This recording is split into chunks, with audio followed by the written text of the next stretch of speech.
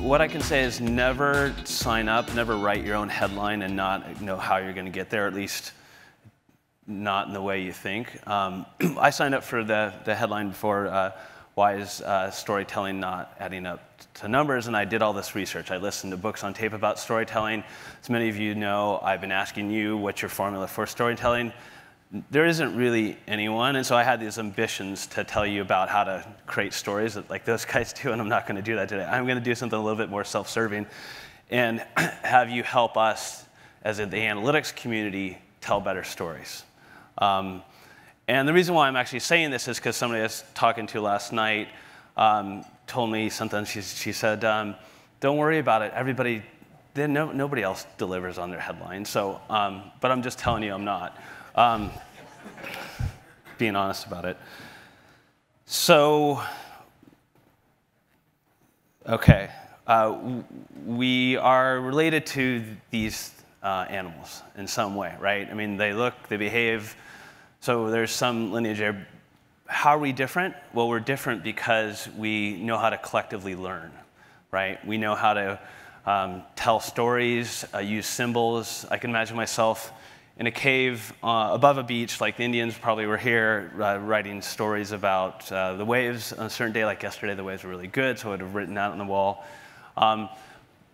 Why do these stories work, right? What's different about telling a story than data? And what we know from science is that data and information lodges in one part of the brain. Stories lodge in a different part of the brain. And that's because there's something in a story that is emotional. And I'll talk more about that in a little bit, right? But that's sort of, this is what we know, right? Like about storytelling and why it works. And so analytics gives you this, right? And you say, and I've been told, tell me a story. Tell me a story about it. And sometimes it gets kind of violent, like, tell me a fucking story now. I need the story. And then we say, well, it's called analytics because it wasn't complicated. It would be called something else. So it's fucking analytics, right? So at some point, we need help.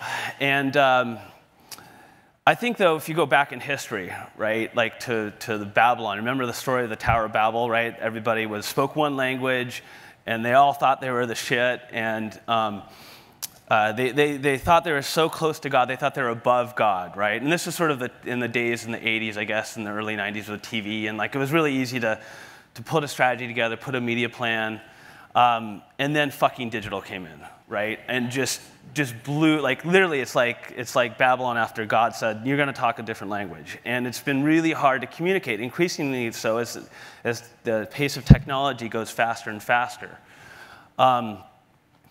And so, but why do you need to save analytics? Why do you care if we can't tell a story? Well, these days, you need data to prove your stuff works.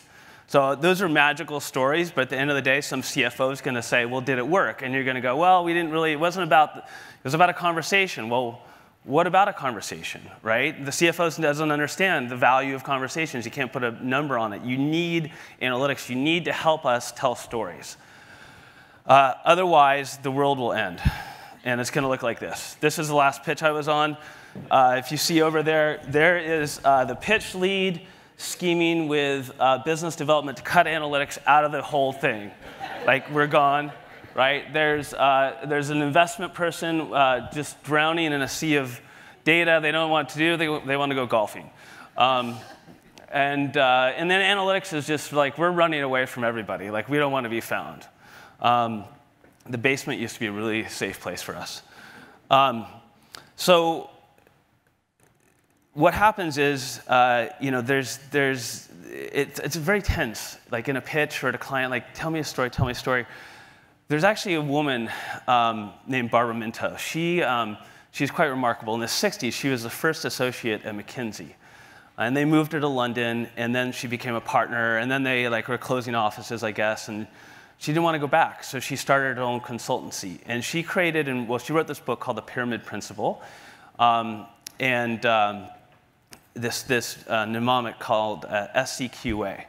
And this is, using SCQA is how you can help analytics tell better stories. So let me walk you through it. the situation is the first thing you say, right? You say, so we all know that we're smarter than apes, like something the audience can agree upon. Like you all agree with me, like you didn't challenge me, right? So this is the easy bit. This is where you're recounting what's happened, bringing the whole audience up to speed. This is what is really important. And we talk about like that story lodging deeper into the mind and it being memorable. You have to use something emotional. You have to have some tension, some complication that lets the audience know they don't know what's going to happen next, right? They don't know what's happening next. They're paying attention, and it's that tension that does it. And I've been here trying to take notes and watching everybody's presentation. I won't go into specific ones, but there's been some that have that tension, like the MTV one, with the MTV case study, where they talked about the complication of not being able to reach these people and having something that was more user-generated. That was a really great complication. There's been other presentations where it's been challenge, solution. You're missing the middle bit, right? It wasn't that easy to do, you know? We need to figure out how to tell tension in a world, in a culture, at least in the US, where we really aren't comfortable with tension, right? And nobody wants to make the other person look bad because they didn't do their job. But I'll tell you, at least with data, you don't have to worry about that as much, right? Because the data isn't bad necessarily. The next thing that you do is you have a question, right? So you just set a complication, then how do you resolve the question? This one's the easiest bit to get. And then you have your answer. Then you have your solution. SCQA.